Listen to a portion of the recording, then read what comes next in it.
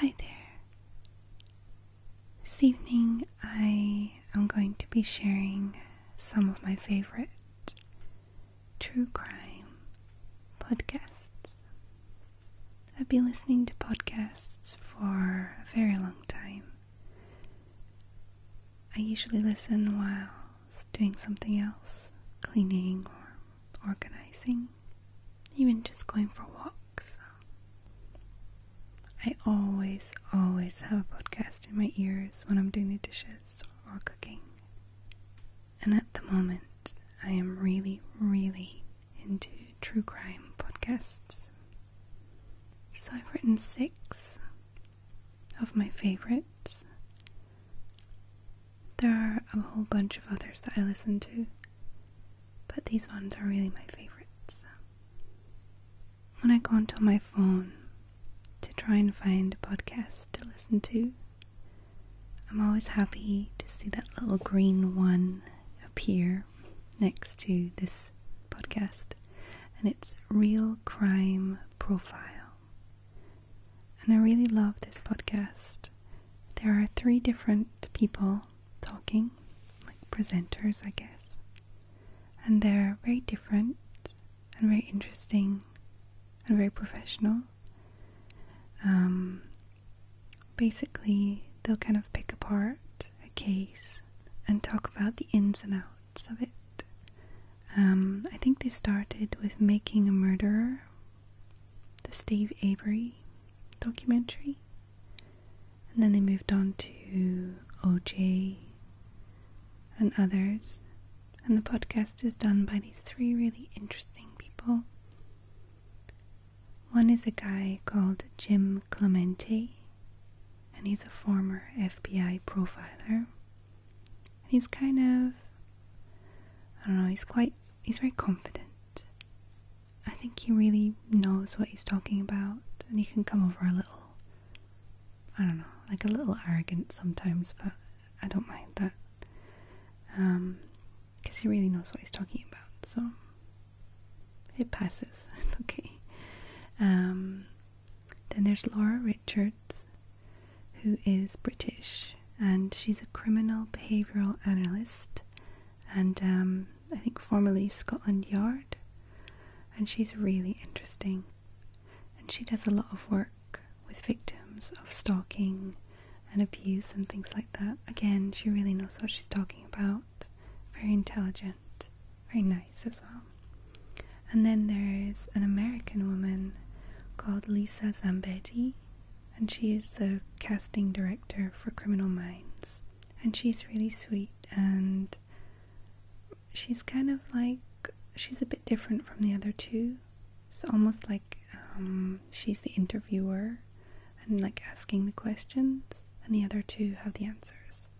But she's pretty intelligent, very nice. She just like she didn't study profiling and things like that, but she's really nice and intelligent too. She just has a different view of it, because she doesn't come from inside the FBI, working on all these cases for years and years, so she has some questions that are more in line with sort of the viewers' questions, or the listeners' questions, I should say. But it's really cool, I really like it.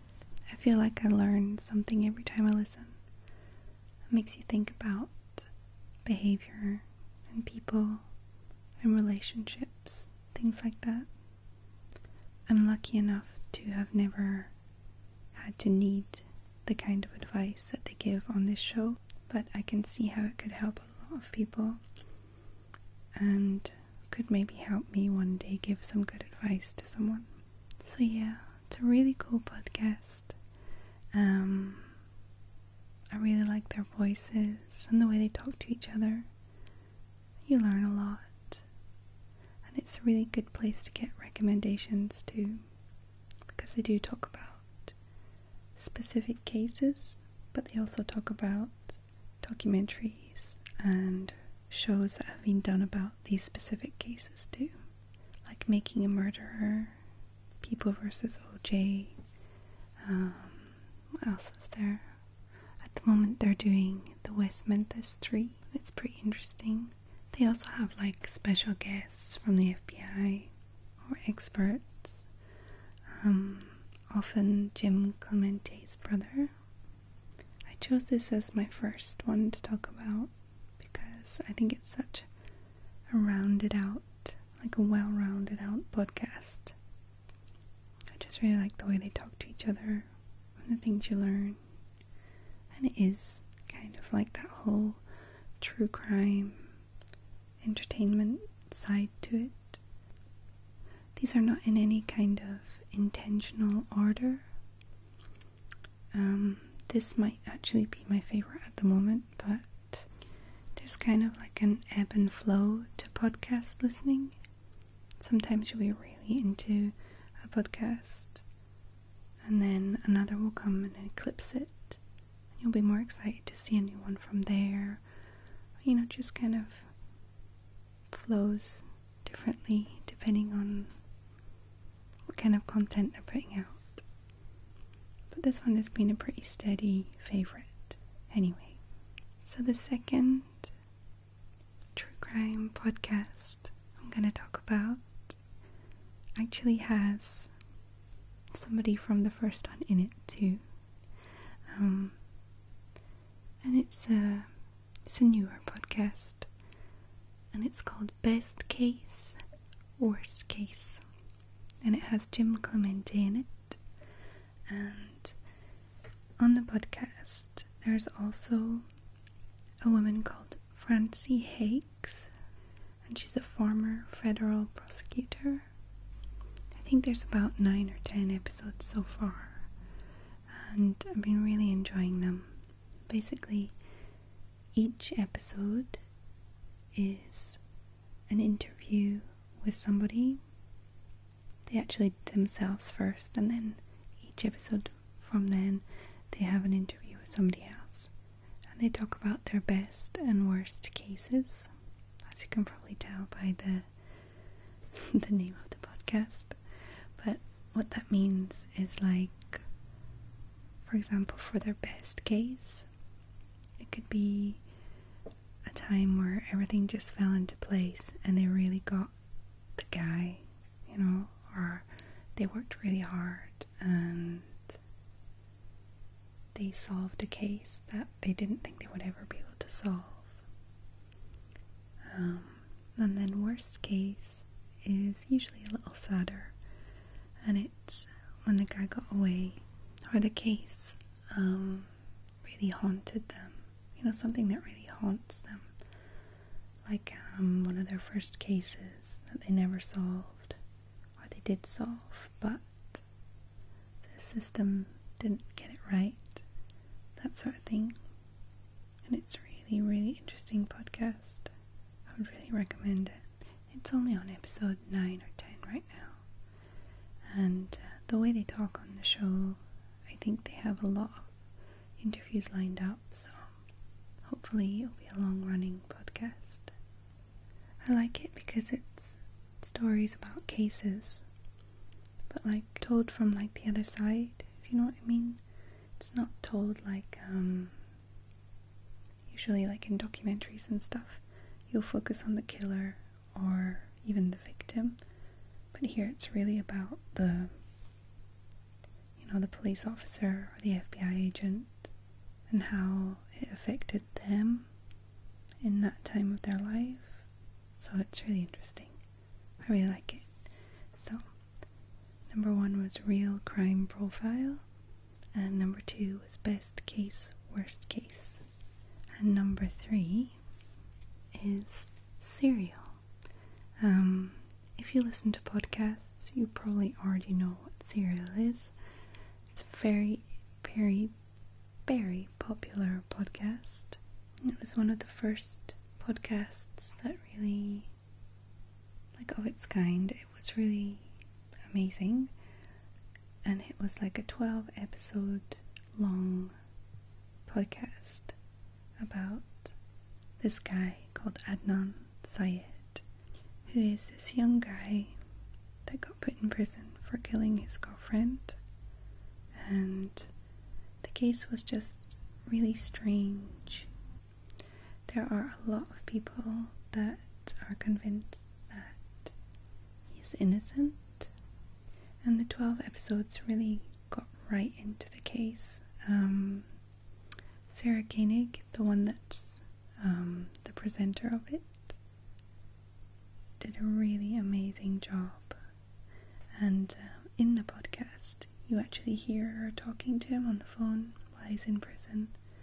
And it's a really, personal story at the same time as a kind of look at the evidence and the particulars of the case. And it really blew up when it came out. And the thing that was really amazing about this podcast is that it actually made a real world impact on the case. And because of this and other things, obviously, and the work of a lot of people, this man who was a boy, now is a man, Adnan Syed, is actually looking at getting a new trial, a fair trial, which most people are in agreement that he did not get the first time round. Even if you don't necessarily agree with the fact that he is innocent, you probably will agree with the fact that he didn't get a fair trial. So it's a really amazing 12 episode podcast. The second series was pretty good too. Definitely wasn't as good, but it was still really good. The second series was centered around Bo Bergdahl, who is an American soldier that was in Afghanistan, and he wandered off post and was captured by the Taliban, and he was kept prisoner for about 5 years. You might have seen him in the news in the last couple of years. He still hasn't gone to trial yet. He's the guy that was released under Obama, and Trump made a lot of comments about how he should be put in prison as a deserter, and not everybody agreed with that. The case is a little more complicated than just he is or isn't a deserter, so it's really interesting. But again, it's a real world issue that is happening right now, and I think he's supposed to have a trial at the end of this year, and it's been pushed and pushed because of Trump's comments.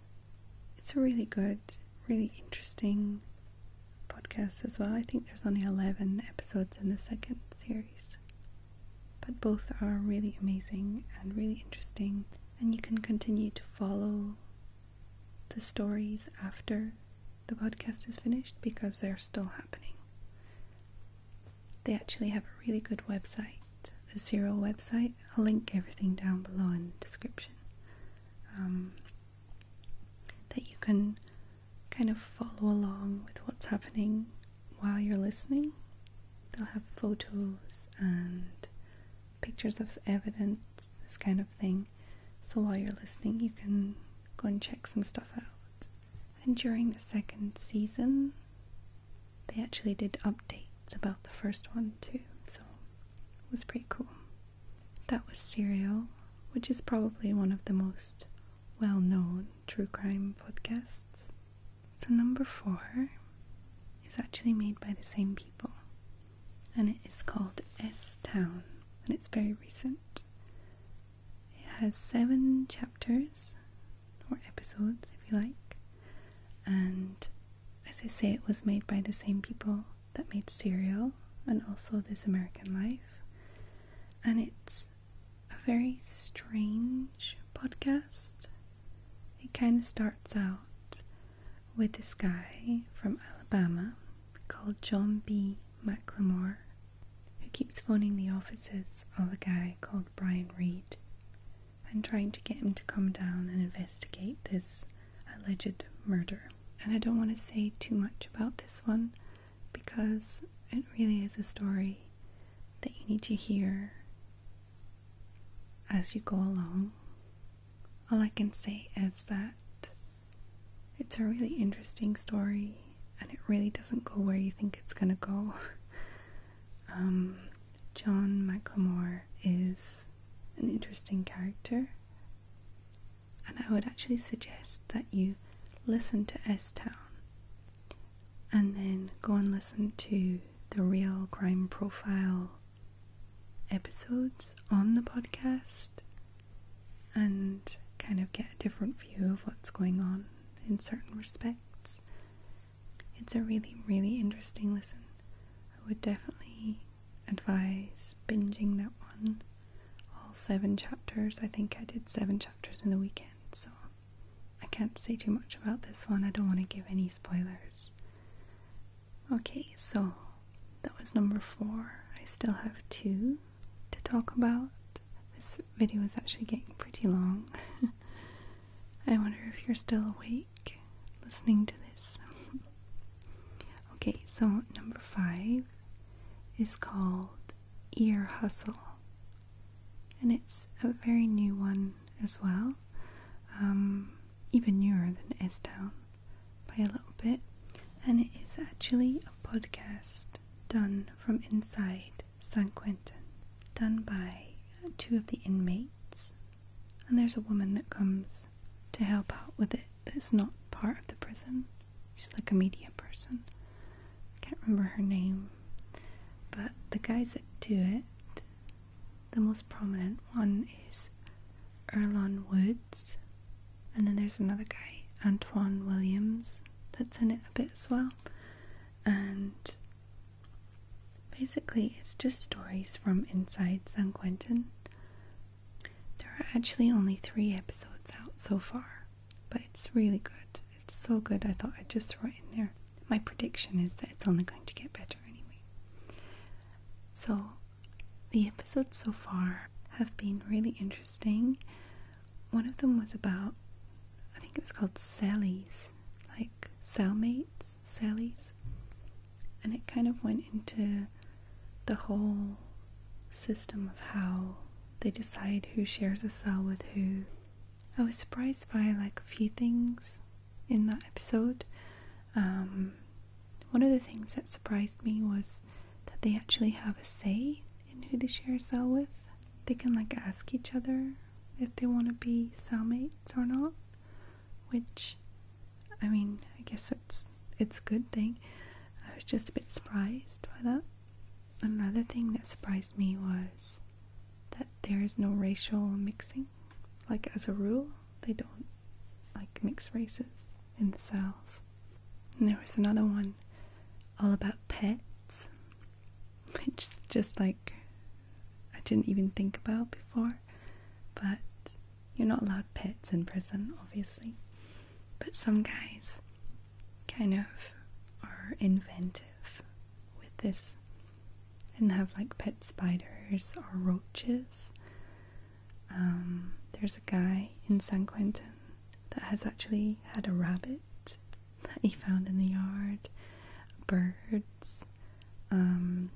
Talking about spiders, he had a tarantula, just like flies, and just anything you can think of he's had. And that was a really, really interesting episode, because I guess prison is still quite a mystery for most people. Well, it is for me anyway. But yeah, I think it's going to be a really good podcast. Really good. And definitely worth a listen. And then last but not least, number 6 is called Crime Writers On, and then ... And this one is another one of my like proper favorites. There are actually 4 people in this one. There's a woman called Rebecca Lavoie, who is like the main person in the podcast. It's her podcast. And then you have her husband, Kevin Flynn. Then you have Toby Ball and Laura Bricker. And all 4 of them are crime writers. Basically, they write crime books or articles. And they're all pretty fun, nice people, intelligent people. It's kind of the same kind of format as the first podcast I talked about, but the people are a bit different. For example, they have a lot of experience and they know a lot of stuff about crime and things like this, but they never worked for the FBI or the police department or anything like that. But they do know a lot from writing and reading a lot and stuff like that. So you can still get really interesting points of view. And they actually started as a reaction podcast to Serial. So they had an episode for each episode of Serial talking about it. And it was really, really interesting. And since the Serial thing, they just kind of started following other podcasts and documentaries and series and stuff like that. This podcast is actually the best place to get recommendations for series, documentaries, and other podcasts about crime and stuff like that. It's just, they just chat, they just kind of all talk together about stuff, and they all have different opinions about things, and I don't know, they're funny, they're fun, and they talk. You really feel like you're just kind of hanging out with friends, talking about true crime and films and series and stuff. I really like it. It's really relaxing. So they were some of my favorite true crime podcasts. I hope that you enjoyed listening to this and you got some good recommendations. Don't worry, all the links are in the description in case you have fallen asleep and you need the references later. I hope you found this relaxing and interesting. I hope you have a lovely evening, and I'll see you next time.